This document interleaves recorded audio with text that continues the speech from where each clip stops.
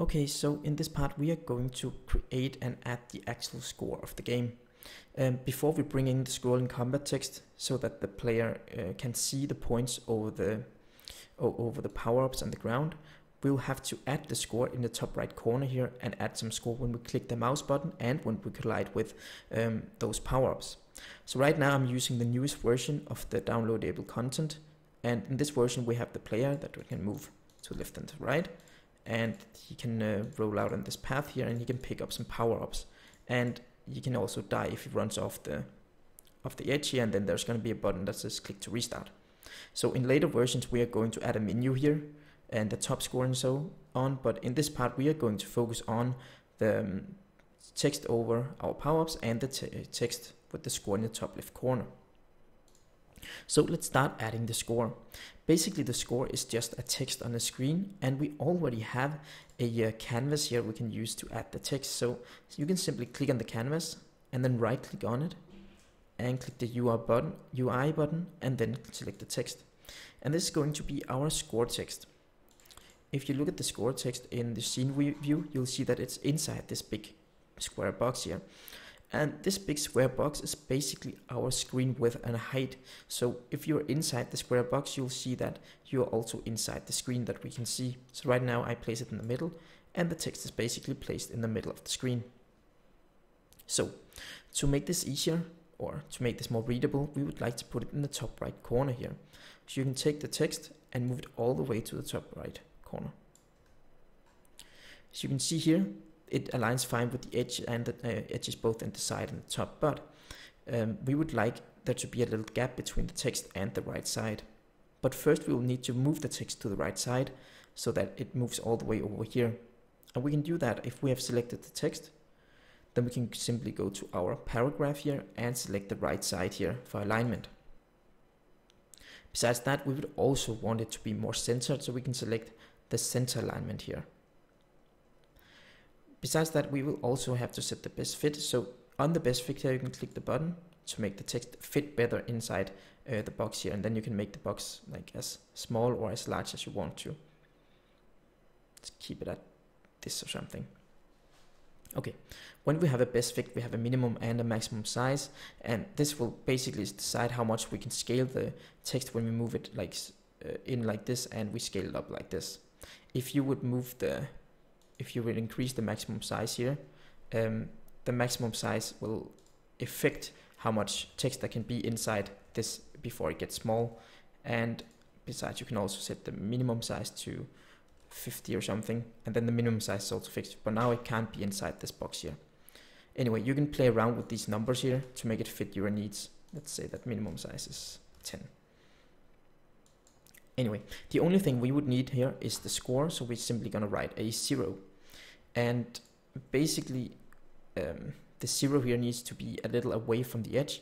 So to move it away from the edge, we can select the text and then drag it a little in here so that you can see that it's not totally up against the edge here. We can change the minimum and maximum size, maybe say 20 and 20. And then I guess we can scale it up a little, maybe more than 20, 25. 30. Let's see if we can make it 30. Yeah, I guess that's maybe a little better. So basically you can play around with these numbers here so that they fit your needs, so the number has the correct size for your size.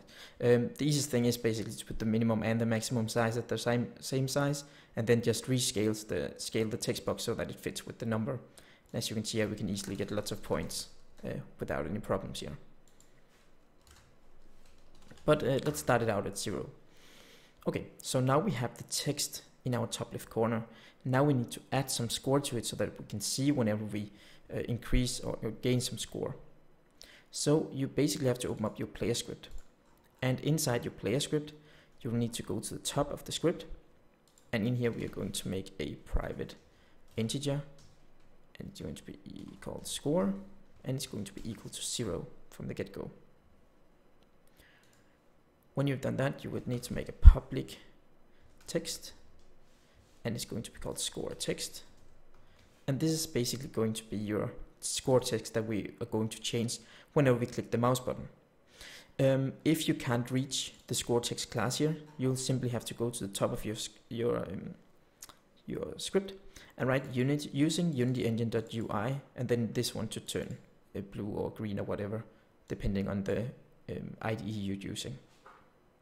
Okay, so now we have our score and our score text, but the score text needs to change according to how much the player scored.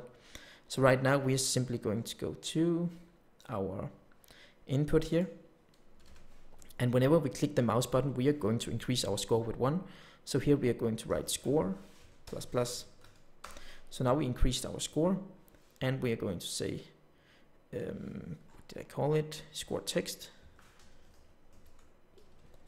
Score text dot text equals score to string. So now our score text is going to be equal to the score, so we can see the score out in our game. So here we're gaining 1, but you can take this and copy it, and then you can go all the way down, because here there's on trigger enter when we enter a pickup. And when we do that, we are going to instantiate our particle system, and besides the particle system, we will have to increase our score plus equals 3, because we want to get 3 points, but that's what they get in the real ZigZag game. So let's try to save, jump into Unity, and then we have to select the player. First of all, we have the score text here we'll need to assign. So we're going to take our new text, we can simply just rename it to score text to make it easier to find it. Select the player and drag the score text all the way to the empty object here. So if we run the game and we click our mouse button, you'll see that we are getting 1 score every time we click the mouse, and we are getting 3 every time we collide with a power-up. So now we have our score.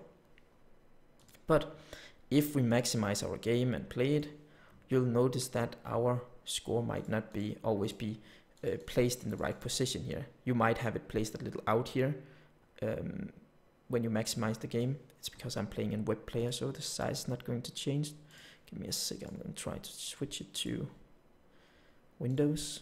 So now you'll see that it already moved kinda, and when I maximize it here, you'll see that it's basically in the middle of my screen, and that's not intended. We need to keep it in the top right corner here.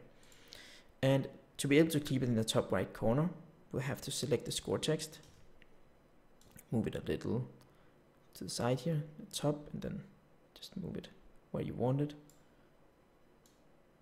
And then you simply have to select the score text, go to the rectangle transform, click here, and then select the top right corner. So the anchor point is in the top right corner, which means that the distance between the anchor point and all these 4 points is always going to be the same. So no matter how big the screen gets, there's always going to be the same distance. So if I play the game now, you'll see that the score is still in the top right corner here, and I'll still be able to see it in the side of the screen instead of seeing it here in the middle. Remember, if you want the text to be larger in your game, you can always make this box larger and then set the max size to, for example, 100 or something. Then the number here is of course also going to get bigger, and it's also going to fit your screen better when you play in a full screen mode, for example. By the way, one more thing before we end this part of the tutorial. If you want the text to scale with screen size, actually, I just remembered we can do this.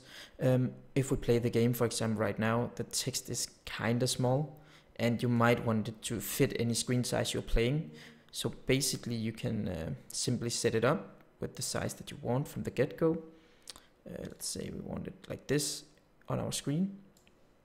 Then just put your max size to a very large number, like 100. And if you select the pivot point here, sorry, not the pivot point, the anchors, and click here, then you can make sure that it can stretch in the, what is that called, vertical direction here.